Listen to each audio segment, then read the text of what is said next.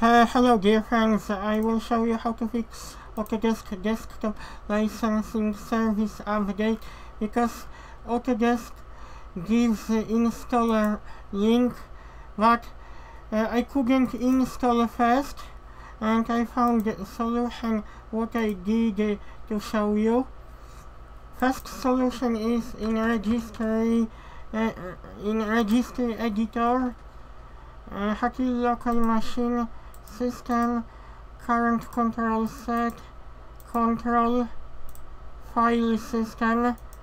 In file system you click on that catalog, then you change from value 1 to value 0 as I did here. Okay, next thing, you need to have a temporary folder to be opened, because it will tell you what you are missing when you try to install that update, which I will show you now in a minute. Autodesk Maya.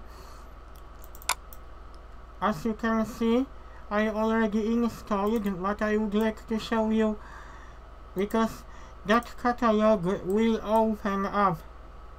As you can see, in temporary folder, if you cannot install it, I'm installing.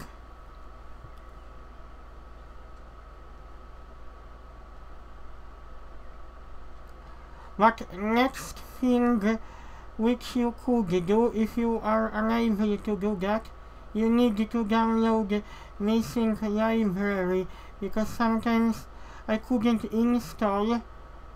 You need to have library. I will show you in a minute. This is catalog log, which will tell you what you are missing. I miss nothing because I installed missing library. Next step, make sure you run this. This is important when you try to install 3ds Max. Also, catalog told me to download the update. I will tell you in a minute. Wait a minute.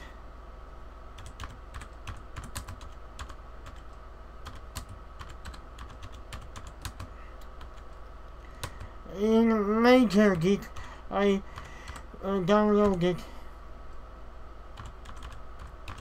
Okay, now I will tell you, need those libraries, 32-bit and 62-bit, to be downloaded from majorgeeks.com, because that web page has got all necessary libraries, drivers. Without it, you won't be able to install Autodesk Desktop License Service Update, 32-bit and 64-bit. Very important, very important, because one of my previous program did not work. After installing it, it was working. Next thing, if you are using application, latest one, or 2020 or 2021, you can navigate to one catalog. I will show you.